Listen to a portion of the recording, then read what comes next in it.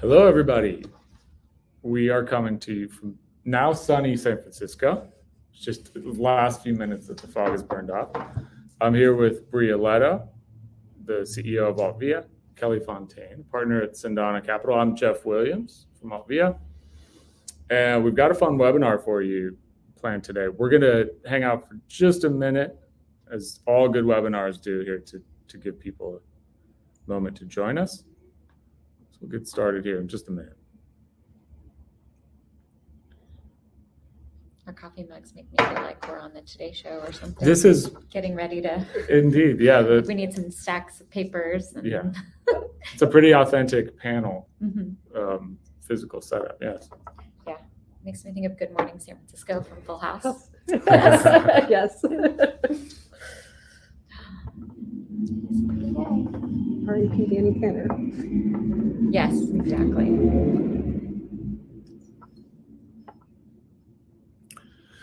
All right, maybe we'll get kicked off here with some slides for you. We do have some software demos for you as well here, and we'll be eager to get to those. First, let's go ahead and get us kicked off here with. And don't be shy, ask questions. I already see, you guys are making connections through the Crowdcast chat sesh, so feel free to keep those coming. Please do. All questions are good questions. Please do ask them. And I'm going to go ahead and share my screen for some slides. Yes, we're hoping to keep this very conversational. So like I said, ask questions. Kelli and I really wanted basically a script to read off of, and luckily Jeff kept us honest and said, we need this to be more conversational. So hopefully it'll be a little more lively than if it were just Kelli and myself. And feel free to weigh in on who got that. So topic today is today's differentiated GP, the modern approach to data and technology. This is a super personal one to me, and we were just discussing how fund of funds have this problem in a totally different way. So we're super excited to have you go through this today. Here's what we're looking at in terms of an agenda. Let's take a minute. We'll do some quick intros, and then we're going to get into talking through some opportunities the technology and data provide, and ones which you've taken good advantage of. And we'll talk a little bit about how you approach that, what it means for LPs, and then all of the many questions that y'all are, I'm sure, already submitting. We'll take a few minutes towards the end. We need you to present, it sounds like. Thank you, Juliet. Like we said, keeping us honest over here, off the cuff. So give us 1 second to make sure we're presenting. Okay. And I wonder if it's the full screen. Let's try this.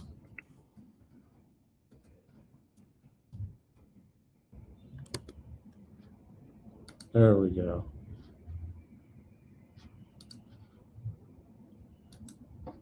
Okay. How's that? Everybody good? waiting for a live update. Yes, we are good. She said. Excellent. Thank you. So this is as far as we had gotten. So thank you all for keeping us honest. Let's go through some quick intros. Kelli, tell us a little bit about yourself. Well, thank you for having me, first of all. You've been wonderful partners, so I'm excited to be here and talk about what I love about you all. I'm Kelli Fontaine, based in San Francisco, and I'm a partner at Cendana Capital, where I've been at about 5 years now. I joined at the very beginning of 2018. Prior to Cendana, I started my career at Capital Group and Credit Suisse. Kind of fell into data, to be honest.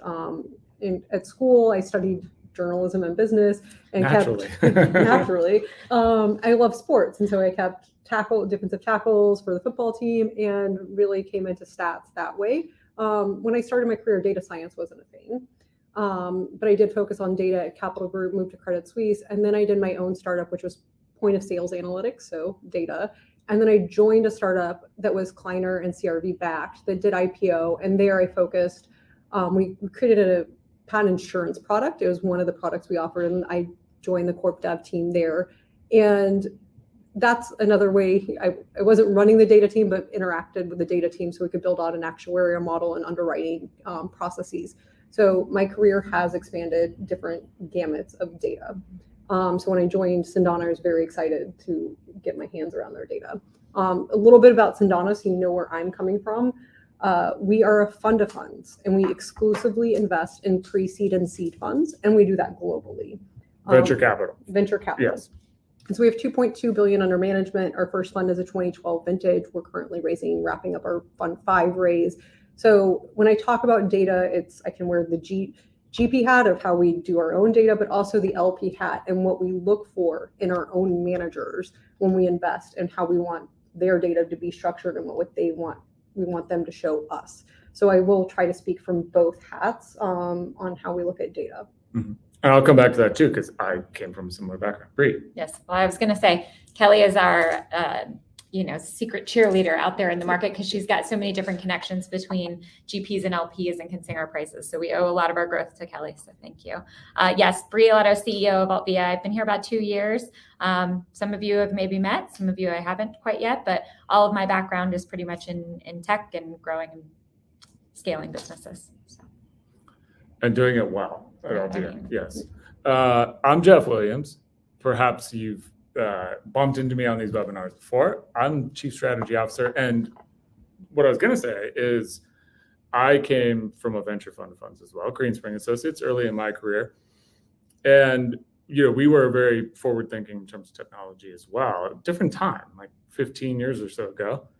And so in many cases, I, have ended up working on trying to solve a lot of these same problems. But I can also share the flip side of sometimes doing it a little bit less efficiently. So let's get in to the meat here.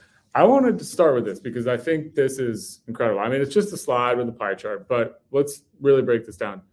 According to a Private Equity International survey of institutional LPs, only 2 out of 3 of them felt like the information they got from GPs 2/3 believed that it was not even good. And 92% believed it was not excellent. And this is where, I think you and I can both sort of bear witness to the fact that I think I'd tend to agree. This is what makes me passionate about solving this problem. It's pretty outstanding, right? I mean, would that jive with what? Yes, I mean, I definitely think it's correct. And that's why if you're doing what's industry standard, is that even what you want to achieve, right? The industry standard is subpar. And I think it's very easy to stand out if you do things a little bit better. And again, I think fund management is a business. And so it's really understanding how you want to run your business. Yeah. Yeah, and I think it was interesting, in talking about this is your experience as an LP and what you're looking for as an LP. Right. So, I mean, we definitely have GPs who, when you ask a question and it takes a week to get the answer back, you're wondering, why don't you have your arms around all of this information already? If you're actually an investor, it's not just if that one company is doing well, but how is the portfolio doing? Wait, you should have these answers so that you can really monitor your own portfolio, your own investments. It's very important to be organized and to be able to monitor your investments. And so I think it's an important way that you show your stakeholders that you know what's going on and that you're being able to dig further and what's going on well and what's not and why. Why don't you push your analysts harder with more Excel skills? And that's really the point, right? Is that there's a missed opportunity. Is that it's not standing out. I mean, there's so much happening around NPS. Qualtrics, a well-known company, big one. Just focused on trying to enable the customer experience that stands out. And we've kind of talked about this before on webinars. I think it might be a little bit awkward to phrase like your LP relationship as your customer experience, but in spirit, is it not the exact same thing? I mean, it sounds to me like there's missed opportunities by GPs for which you are an LP. Correct. I mean, we definitely want to see that they're building their firms. Again, we focus on venture firms. So it's very important that they're building their firms so that they're supporting their investments the best they can, right? That's the number one. But the other thing is how are they going to do that if they don't know what's going wrong, right, what actually is the result of their investments? And so that's really important. And that's the other stakeholder. There's not just one stakeholder in their businesses. And for us, it's the same thing, right? If we were just investing, well, how do we know what's going right and wrong in the portfolio? We tweak how we're investing, our check sizes based on the data and how we're analyzing our own investments and portfolio. So it's really important to understand the data to be able to understand what's going right and wrong. Yep. I'm going to propose a reason why this is the case. And I also want to take a minute to acknowledge that we have yet to trademark the title of this slide, which I think we should. It's great. Here's why I think that's the case. I think that the technology in this market has evolved, for whatever reason, just the sort of incumbents in history, to be to have a problem. And the problem is, and I'll develop this here over a few seconds, but the problem is really that gray chart. To be sure, Alvia as a technology provider in capital markets provides functionality and effectively all of what's green here and doesn't and what's gray. But the reason that I want to unpack this a little bit as the blocker is because I will make the case that everything over here on the left, these two columns, fund inception and portfolio management, if we sort of went through all of the green boxes, which we won't, well, look right at the top, relationship management. Generally, this bucket of columns are things that a lot of people associate with CRM. CRM stands for customer relationship management. And yet, all of the sort of reporting and interface with the customer is over here on the right, and it's structured this way. I didn't structure it this way. I want to claim credit for the title and trademark. However, this is sort of an industry report that this is structured in, and I think what we can suggest here is that the reason a lot of the interfacing and reporting is over here is because it's almost sort of this natural life cycle flow, where a lot of the information that's required to properly do some of this reporting is accounting based in some of the incumbent accounting systems. And so naturally, or as we were talking before, administrators are now doing this. It's a huge part of the market now. And so it's like, well, just attach the sort of last line there, right? Like let the sort of reporting and interfacing happen there. And I'm going to make the case here that that ends up being a systemic blocker because those are oftentimes separate systems. Like in our case, we don't provide those systems. But you've got the customer relationship stuff, and then you've got the customer and the interface and the reporting to them, and oftentimes it's disconnected. Well, we're going to fast forward and show you how we've sort of broken down this blocker here by acquiring information from other providers and reattaching reporting and interfacing to CRM systems. Does that feel like a fair assessment if I think about it that way? Like sometimes the sort of accounting systems and the portals and stuff like that. Yeah, I think funds and firms have front offices, back offices, so do LPs. And I think everybody kind of works separately. And if the data doesn't all talk, then number one, you can't even analyze all the data against each other, right? So if you're getting a distribution, that comes from the accounting, and it's not over here in attribution on your investment level data. It's redundant data workflows. It's not always correct. And so having the data in one place is extremely important to be able to provide even the reporting to the LPs in the way that you would want to. Yeah.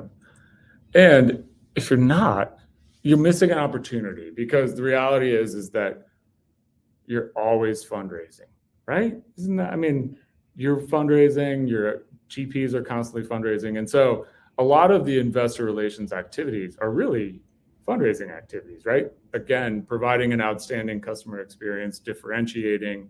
There's opportunities all over the place, and you're constantly sort of under the bright light because you're fundraising, right? Everything's an opportunity that you have with every time you interact with an LP. It's an opportunity, yes, for the next fund, for setting up the stage for their next commitment to you. Yes. Yep. Let's talk about how you're doing this, because you're doing this amazingly well, and it's cool because sometimes we hear from customers who are less familiar with some of the technology problems we can solve for them about you. And of course, like a lot of times we're talking to sales prospects who want to talk to you, which is here we are. Exactly. But let's talk. You're doing this in our world. Yeah, you're doing this. You're doing something really well. Help us kind of understand how you approach this. Yeah. So when I started at Cendana, we're a very small team, and we're a small team today. There's 4 investment professionals and 1 VP of finance. We do leverage a fund administration firm, but that's our team, right? And we have 2.2 billion under management, and we have 60 fund relationships now. So us being able to scale has happened because of software and because of how we've structured the data. But I think an important part, stepping back on also how we work, I think it's important to say our investment thesis is that we want concentrated portfolios, so high ownership, less companies in the fund, each fund for venture.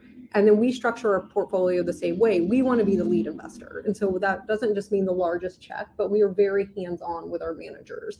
That means a monthly call with 55 monthly calls we do with all of our managers, monthly calls with our larger LPs. And so that very hands-on approach also is important how we act with our managers and the data that we wanted to capture.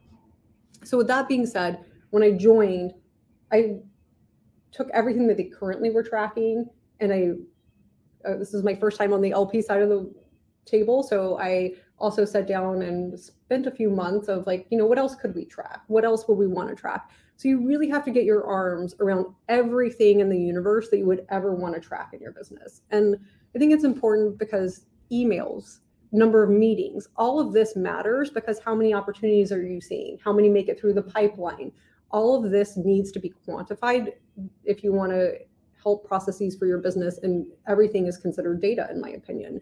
And so I think it's important in private investments is where is that data coming from? Because it's not just a pipe that you can turn on. We can't just say, oh, we're going to track all the credit card data. It's all very opaque, and it's all has to be extracted, and it's all very proprietary to you, which gives you a total competitive advantage if you're extracting it and modeling it. So, but it's really understanding where it's coming from, how you can structure it. So getting your arms around all of the data, putting it all out there, and then how can it be structured so that it actually all talks to each other?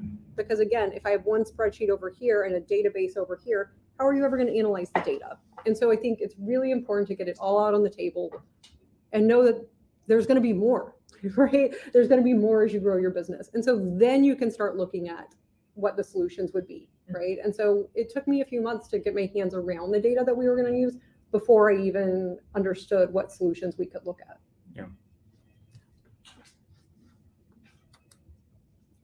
And so this is, and here it is. Here's the answer, right? This is a sample of, things that we're currently tracking. Obviously our own data, the fund level data, our managers' data, the company. We have 2,900 companies in the portfolio. What we track on those companies, there's 12 qualitative points, the KPIs. I think an important part really, when I keep coming back to this, is proprietary data. Because again, everybody has different data that they're getting from managers. Sometimes they have a great relationship and they're getting, the customer names of who's providing the revenue for these companies. So it's really, what is the proprietary data you're getting that if you harness it, it'll make you that much more valuable. Mm-hmm. And so for us, we really spend a lot of time on the proprietary data we get, and we haven't really leveraged third-party data systems. But so these are data sets that we track. Yeah, I want to point out on that note that you don't have to be a fund of funds to have proprietary data. Nope. Right? I mean, you mentioned an example. I mean, understanding what's going on inside your portfolio companies as the GP only. Understanding how data points of sort of operational data that they have correlate. I mean, the opportunities are limitless. You don't have to be a fund of funds. I'm passionate about the fund of funds one because it's sort of a compounded problem, and you're a GP and LP both, so you've sort of got all the same dynamics, but you certainly don't have to be a fund of funds. No, our GPs, when I look at what they track, right, they should be the ones that do it really well. It's obviously the ownership, the current share price, their pro rata decisions, the portfolio models, but also it's, hey, their sourcing capabilities. Which companies did they miss that are actually in their sector and wheelhouse, and following up on which networks they're missing out on. So it just depends on what they're specifically wanting to track, but everybody should be tracking their own investments in their own universe of investments and LP relations as well. Yeah, so actually I'm getting texts of questions that have come through. Fun. So how do you track the LP satisfaction? How do we track it? Mm-hmm. And delighting the customer. As AUM per employee. Well, he said outside of high returns and high integrity investors. Yeah, I think LPs do vote with their feet. So, I mean, I think it's a lot about the re-up and the check size of the re-up. And hopefully you're not getting to that answer too late. I would say, I think we engage pretty consistently the LPs. We have monthly calls, so we know what they're asking for. Our largest LPs we have monthly calls with, even not large LPs that really just want to be engaged. And I think those monthly calls, if we're providing the service and value and knowing what they want, then it's that immediate feedback of like, oh, they actually would like to see this from us, or hey, if we would track this or provide this report, it's valuable to them, we should show it to other LPs. And so I think it's that consistent feedback of when we do show data to them, when we do expose things to them, how they react, if they come back with more questions, if they're satisfied with what we're showing them. It's immediate feedback for us. Well, you know, I can't help but go back to the slide, but I mean, imagine how much you stand out right among those survey results. I mean, you're basically in the sort of elite 8%, the very top of that. And so I guess going back to our previous point of like the data, you don't have to be a fund of funds. I mean, there's just such an opportunity to do anything and to involve your LPs or your customers, as I'm going to uncomfortably call it, in a conversation about your technology and about your data. You know, they're sitting there sort of begging to see something that differentiates you. Yeah, I think, I mean, the GPs that stand out in my mind can tell us how many opportunities they looked at, which geos that they've seen more opportunities from, what trends they're seeing in their own sourcing, right? They're able to tell us these things because they are tracking the data, right? They can say, you know, we've seen a lot more of this type of founder lately, or this type of company lately in this sector. They have a pulse on what's happening, not just anecdotally, but a quantitative answer.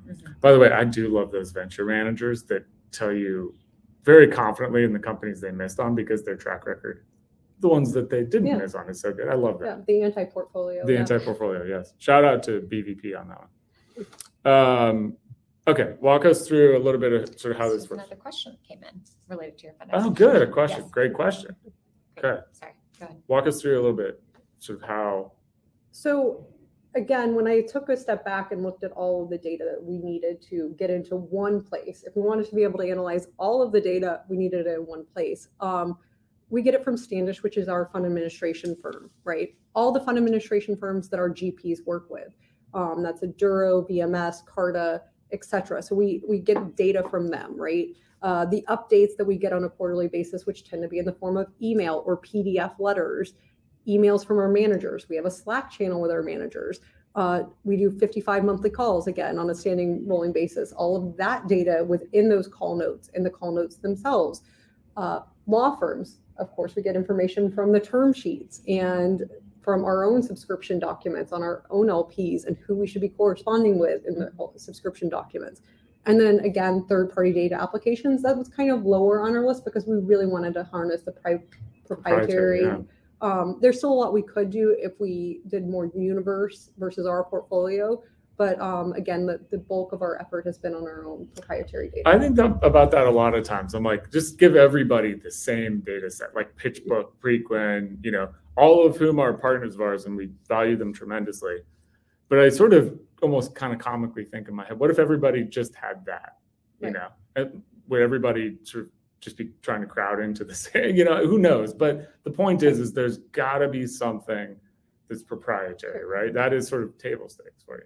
Yeah, I think it's what's unique to you and what's your advantage and what's your niche, right? And why you're creating your investment thesis, philosophy, why you're doing your portfolio construction. Anything about your investments should come from, have some, not just anecdote, but there's got to be some data to support and back it up these days. Yeah, well, and that's a great point, because there's got to be some data somewhere. I think there's a lot of people that are discouraged and they say like, well, we don't know, we don't necessarily have that data. And what I say is like, that data is being generated. It's just like exhaust. It's in your office. It's like now at home with your employees, right? It's just like every keystroke is something. And how do you sort of harness that? Like, how do you, where do you start? Well, and so, I mean, that's as an example, right? Like, how many pitch decks do we see per year? And so you could extract the performance from each pitch deck and say, hey, this is, you know, as much as you want to say Cambridge benchmarks, well, they don't tell you fund size, they don't tell you number of companies, other information. Well, if you're just taking that information from pitch decks and putting it into your database, then you've created your own benchmark selection of So there's different ways to do it, but yes, again, it's all information that you probably have access to. It's just taking the effort to extract it. Well, high volume outbound models in private equity. I mean, you're seeing a lot of companies, right? And you might not have names to associate them with quite yet, but there's a lot of data in those SIMs. And so that's a place to start, right? How do you start to kind of systematize that data? This was not a planned question, but there was one that came through. Could you recommend tools or platforms to manage data? Thank you to whoever asked that by chance. Certainly. We will. So we're getting there on the next two slides. Look at all this data. So when we look at Cendana, it's really, when we talk about stakeholders, what makes our ecosystem work? How do we want to build the firm into the future?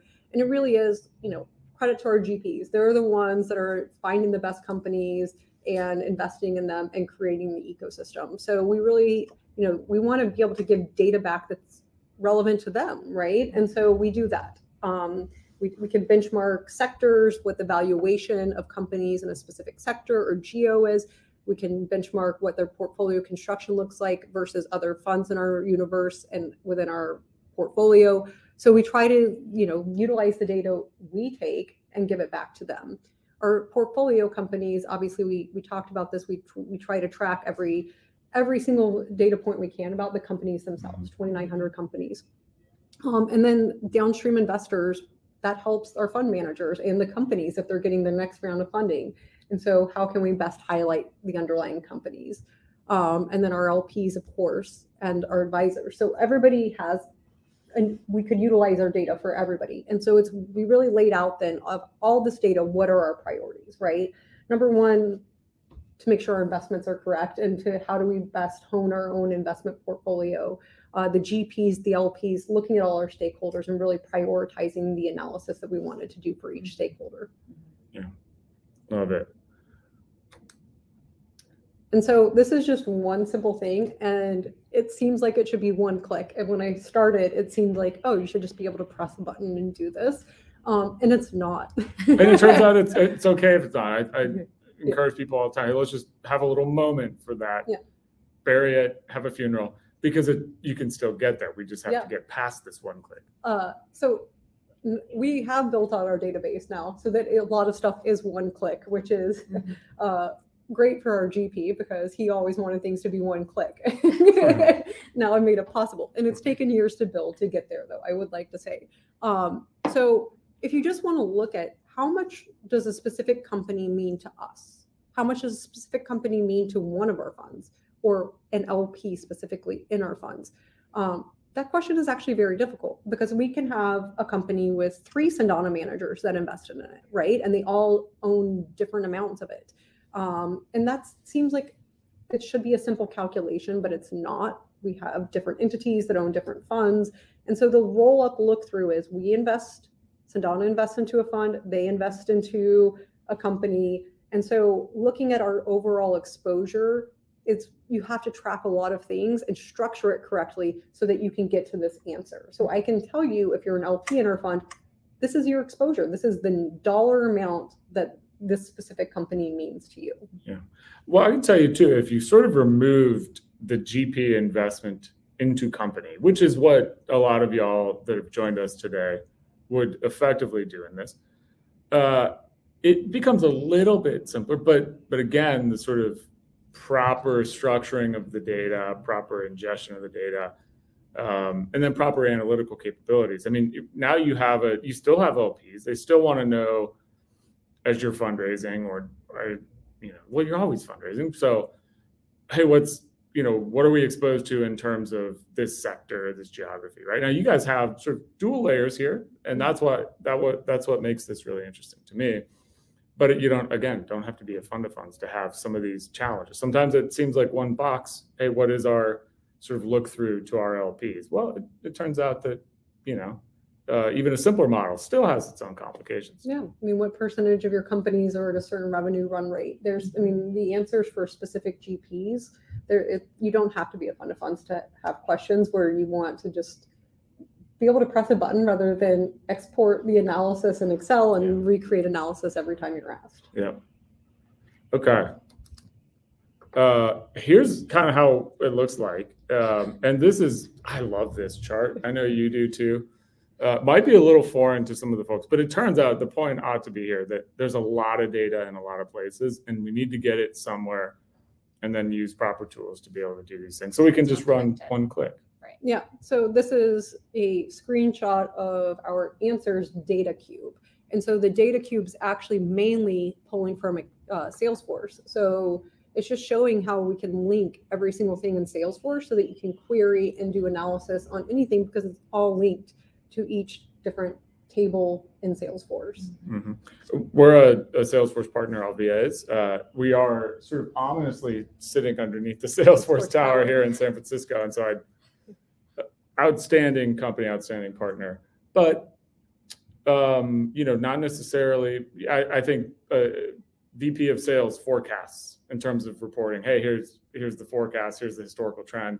It turns out look-through exposure on private equity portfolios is not where Salesforce got its start, nor where they sort of want to be really developing things, and that's where we come into the picture. So let's get back to the question. Yeah, well, that was exactly where I was going to lead us to. Okay. Is why don't you walk us through what it felt like coming in and determining once you had the data plan in place? Yeah, so I think when we looked at everything that we wanted to track and where our business could grow, right? There's still several different business lines that could be on the table for us, not that we're doing them anytime soon, but if we wanted to, what else would harness this, right? And I looked at each of these providers, and actually probably more than this, but these are the top ones that I kind of have stayed in contact with even over the years just to see where their products have grown to.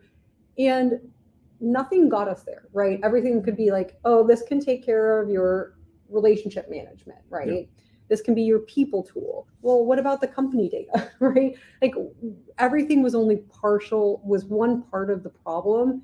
And again, if all your data is not in one place, then you're never going to be able to analyze everything in your company. And it should be able to, from sourcing to investment to post-investment to LP relations, it should all be able to talk, and you should be able to run analysis on all of it. And so it came down to the fact that there's nothing that could get there. A customized tool was needed.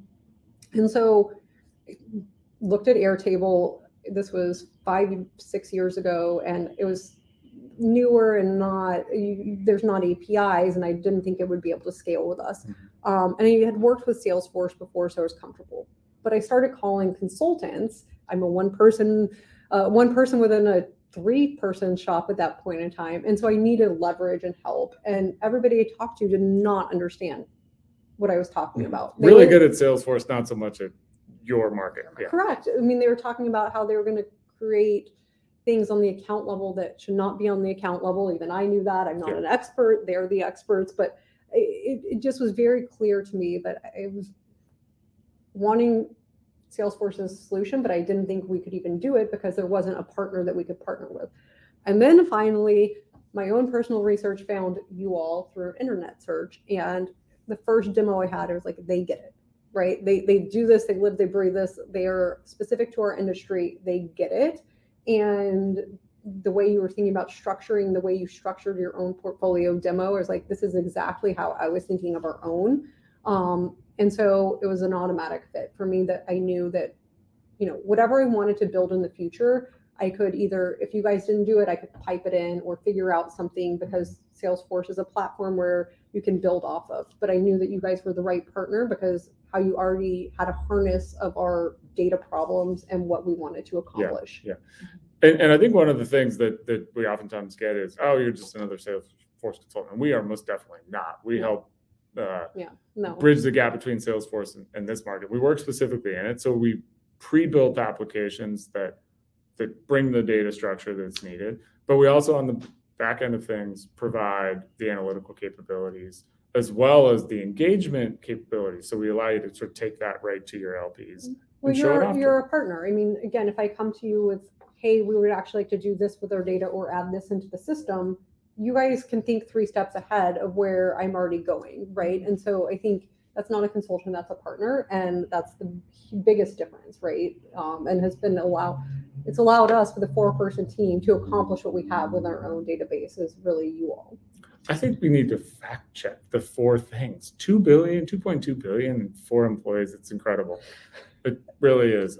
Did you do the demo to Kelli when she was looking for systems? Not the first one, but I do recall, the first time we met, and many demos along the way. Yeah, it's been fun. It's actually been really, I said proud. I'm not kidding. I'm really proud of what y'all have done because it's so impressive and with so few resources.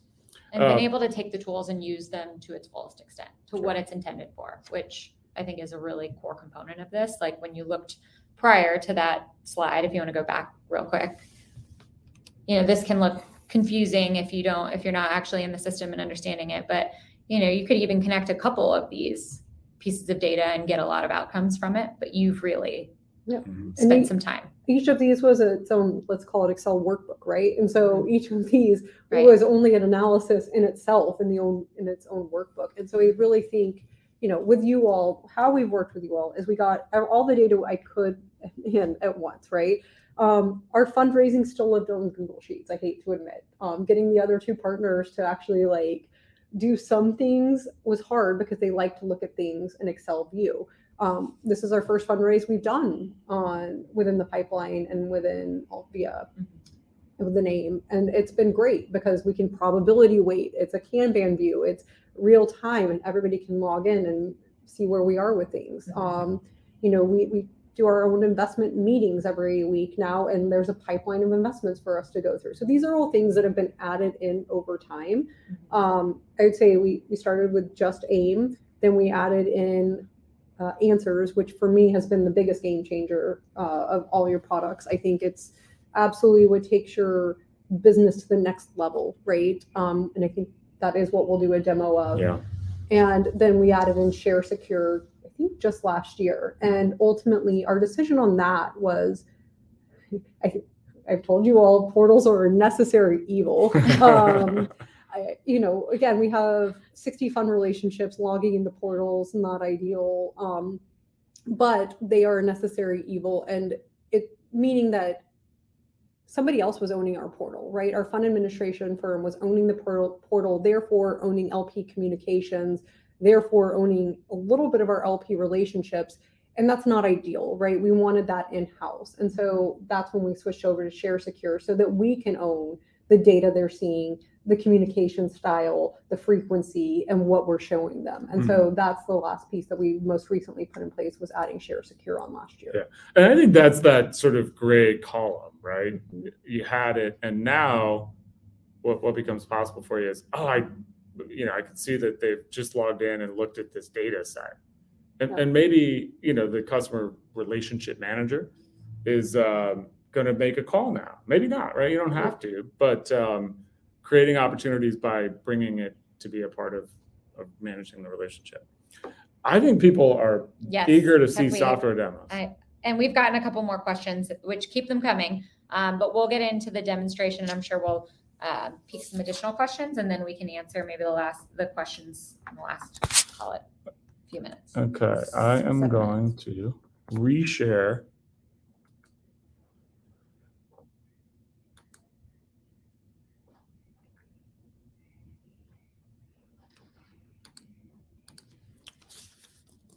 I guess we're gonna see ourselves for just a brief second here, but that's okay.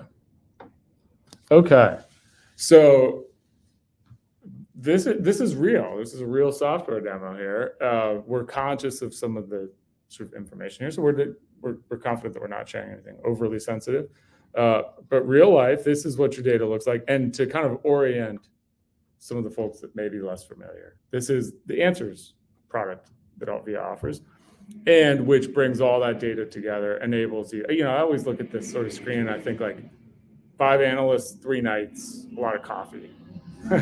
You maybe get to something like this, but walk us through kind of what we're looking at here. I mean, this is that pretty complex calculation that you were talking about before. Yeah, I think again, it's going back to rolling up all the managers that are in the company and looking at it. So this is ultimately, on the right side, you can see that there's filters.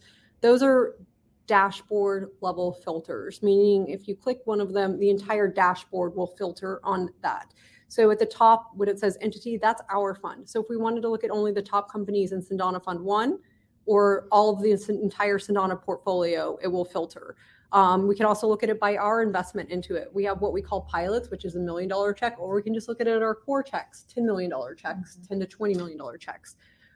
We can look at it by geo sector. All of these filters are so that you can go deep into the analysis, right? Like, okay, that's our top companies, great. But what's our top companies from our pre-seed managers? What's our top companies in New York? What's our top companies look through for managers that are fintech focused? So all of this is very easy to immediately do deeper analysis and drill deep down into.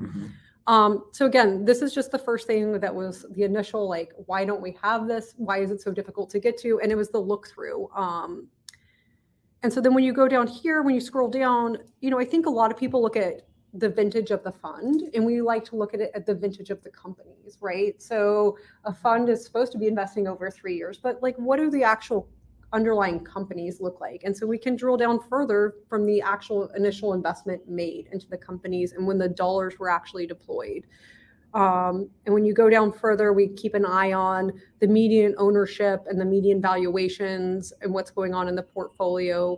You know, it's important for us to track how much it costs to buy a 10% ownership stake of a company, because that informs what the fund size should be. And so all of these things are what we track, because we hear anecdotally, oh no, things are over $30 million at the seed stage now.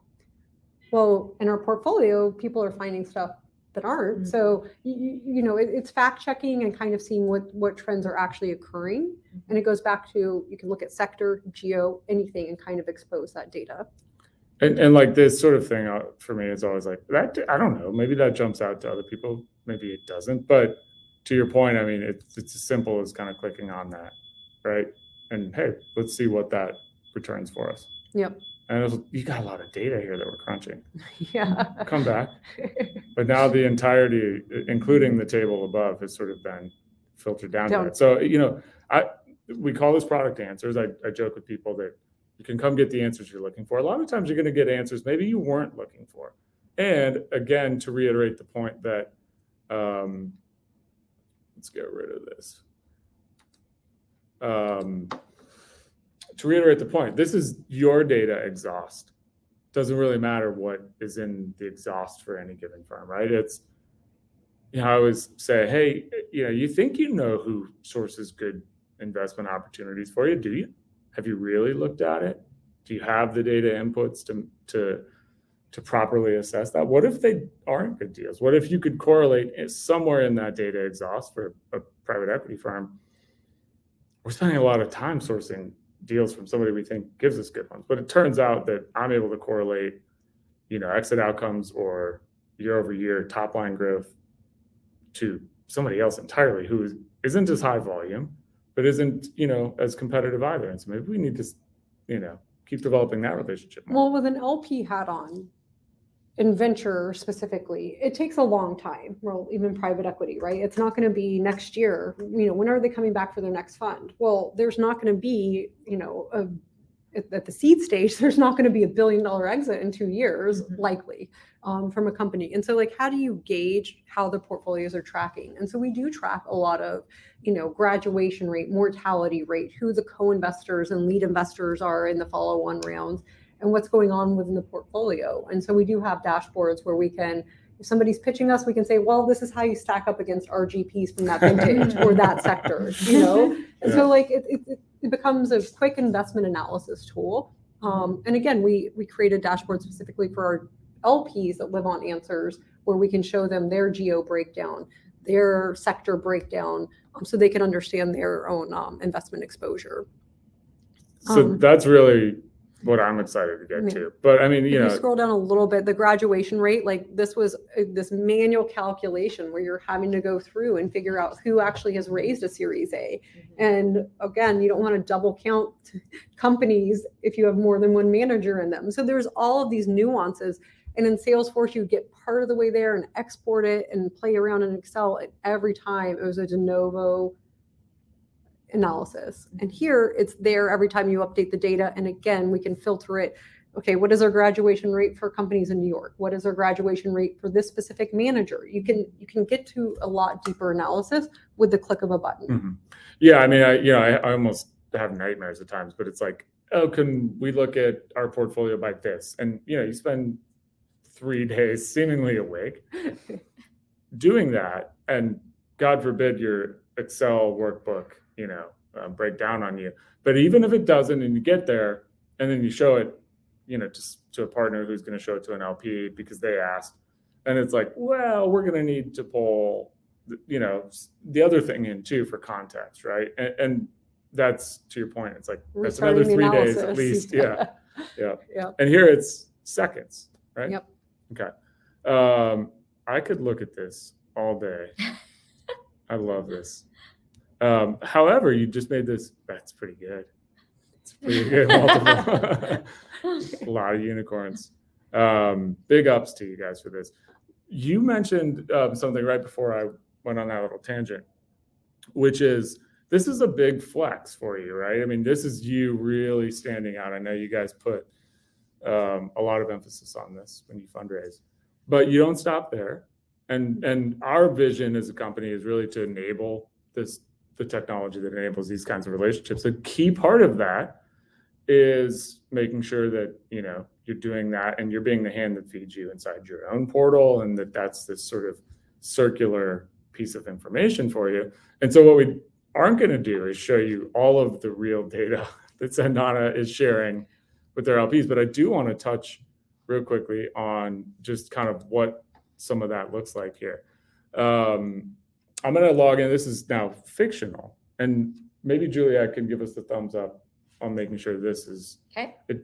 I'm certain that we're still sharing the proper screen here, but a look at portal. I won't go too far into this because I want to take more questions, but very different. We rethought. I'm a lot like you. The sort of PTSD of bad portal experiences. We rethought a lot of things here. Just the portfolio demo. So you're not showing this. I'm not. Okay. Thank you, Juliet and team. All right. Let's go back here and make sure we do that. Okay. And maybe while he's doing that, Kelly, I can ask you one of these questions, which is very relevant. How do you continue to ensure consistency in data across the various tech stacks, especially where there is overlapping? So what we have done, I guess we upload data where we can, right? So we get a lot of data from our fund administration firms, from our GPs. We've requested in Excel. The beauty of the way AIM is set up is that we can make sure that it's just automatically uploaded. So I think where we can, we try to automate and not have as much human touch as we can on the input of data, and so to make sure quality. And I think that is important, though, talking about, there shouldn't be redundancy of entry, right? Like one person in finance should own the cash flows. One person should be in charge of it. It's going to be double checked on certain ways, but it should be in one place. And the way you guys have set it up is that, what's the beauty of working with you is like, no, we shouldn't input it there. Let's input it on this page, and then we'll have it mapped so it actually shows on this other screen. So really the data should all just be in one place, and it does take a lot of effort to clean, make sure that it's all consistent and precise, but you only input it in one place and have a correct processes for inputting and owning it and updating it. But if you stick to those processes, then the data can be in multiple places on multiple pages within Salesforce, within AIM, so that when you pull up the account, it'll show me what's the current valuation, even though I don't enter the valuation on the account page, right? And so the way you guys think about it is so that you only have to input it once for it to live multiple places. Yeah. Thanks, Kelly. So here we are. Now we're, to kind of fast forward and connect the dots here. Now we've got the ability to understand our own data from an internal perspective, which you clearly do. And now we're taking the step and saying, hey, here's portions of that data that we want LPs to be able to self-serve directly. So I clicked through it pretty quickly here while you guys were talking, but One of those things, like for me, and going back to some of my PTSD, is like, can I not just narrow down and get a series of cash flows from you? We have a rather large commitment. Can I not just get, a series of cash flows with dates that I'm looking for out of the commitment we made out of this fund or that fund? And so we're going to allow, all of the same functionality here. I think what's big to point out here too is that all those dots, you can export all of this into Excel. And I think, that's huge because most people provide everything in PDF. And again, what I've had to request over and over again from managers is like, hey, can we get it in Excel? Because there's human error if you're transposing or even double checking against PDFs. And everything in your dashboards, you can even just download a widget.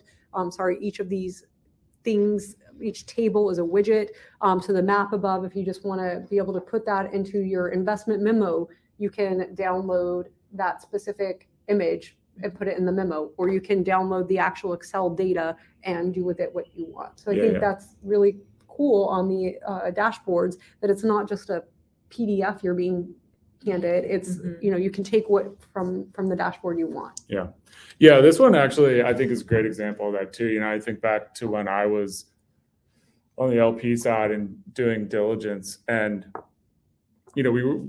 everybody from an LP perspective is presumably doing a lot of the same things and yet also very different ones. But it was sort of like, who's really investing in this fund? And are they going to continue?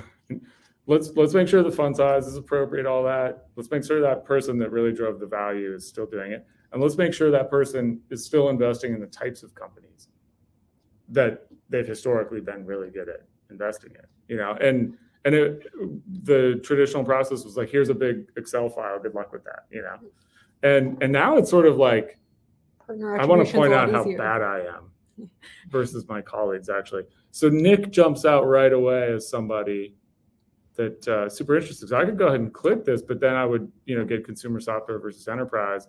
And I want to come up here instead. And, so now I'm almost sort of providing therapy to all my PTSD here by saying, okay, well, let's look at the companies. Nick has primarily invested in these types of companies in the West Coast. A little venture too, because this is a demo that I put together here. So you've got some rounds and stuff like that. But here are those companies out of those funds. And here's, how Nick did investing in those. Super interesting. Let me take that with me and get on with it. And, the thing I think, we've encountered at times when people is, well, I don't know if we want to share that much information, but this example that I'm showing here is literally that Excel file that we would have gotten anyway.